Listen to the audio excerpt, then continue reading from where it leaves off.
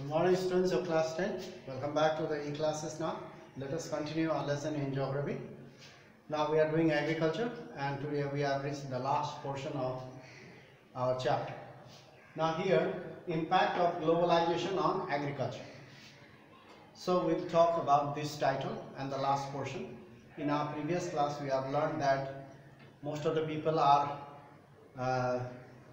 farmers in the rural areas, and year by year the agricultural land is getting smaller and smaller due to the division of land among the children, and due to urbanization, due to construction of infrastructures and so on. So as the population is rising, so the Indian farmers find it very difficult to cope or manage to produce sufficient amount of food grains to feed the growing population of India.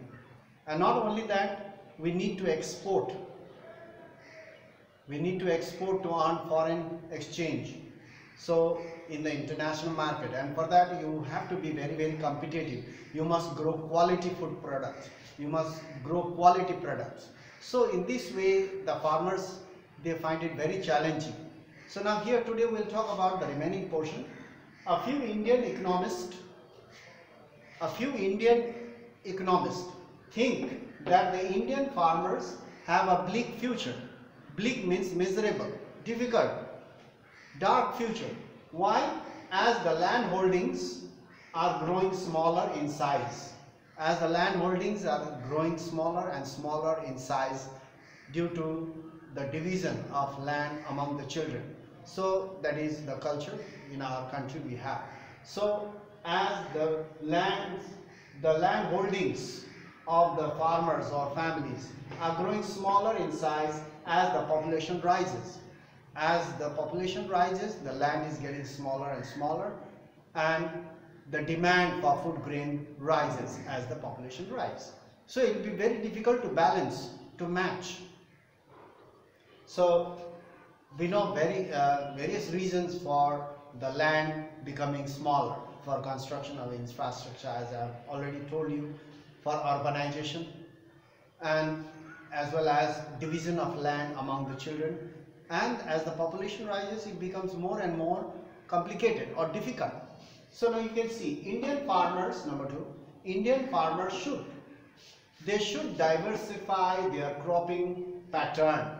Diversify their cropping pattern. They must adopt modern technology. They must adopt scientific farming.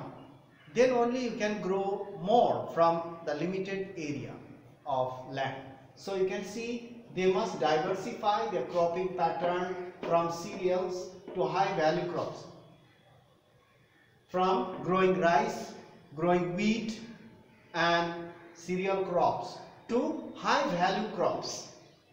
High value crops for home, for the country, home means the country, and the international market, so that they can earn much more, so that they can increase their income. So these high value crops will increase their income. Definitely it will increase their income, as well as their living standard will rise. They can invest that profit in developing or in farming more. They can purchase farming tools, they can invest money in certain projects. So these high value crops will increase their income. Increase their income means development.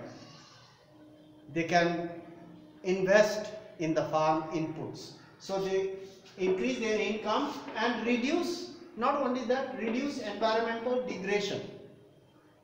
At the same time, simultaneously, they can help to restore the ecological balance as well as the environmental balance.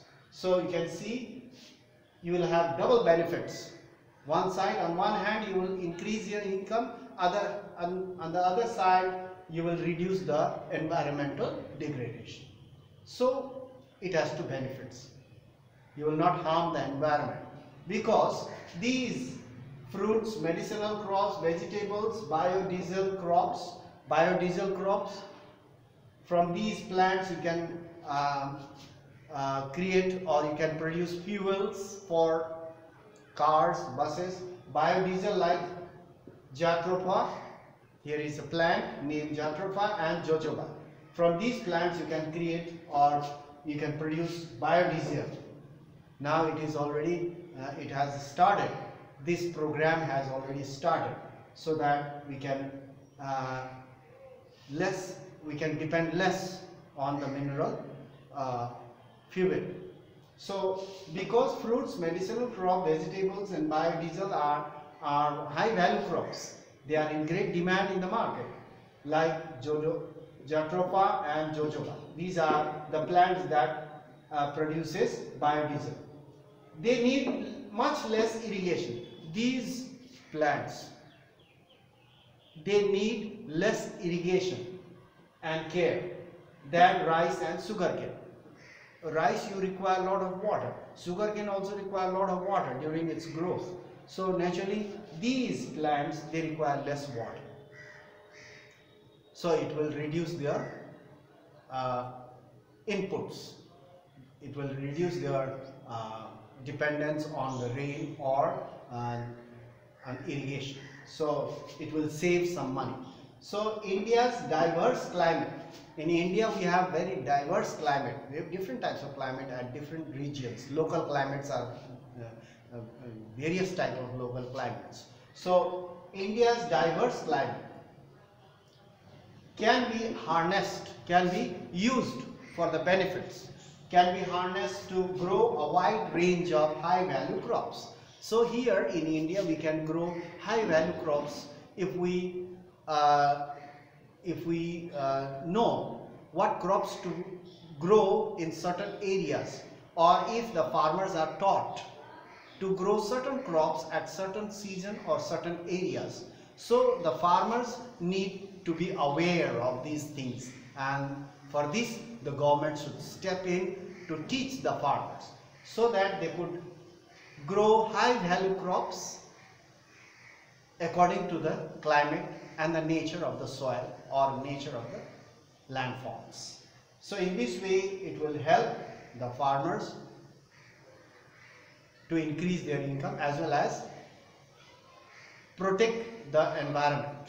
So in this way India's diverse climate can be used to grow various type of high value crops for our country as well as for the international market. So that's all. That's the end of the chapter. Now we have finished this chapter. Now we'll go to the another chapter later in our next class. So that's all for today. Thank you for your presence and your attention. So only thing, you need to go to the online portal every time so that you will not miss anything. You can copy the points after taking the screenshots. If you are wise enough, you can do that. If you are really interested in learning, you can take the screenshot and copy the notes every time. It doesn't take much time as well. So you can invest this much time in your studies. So that's all for today, and we'll meet in the next class. Thank you very much.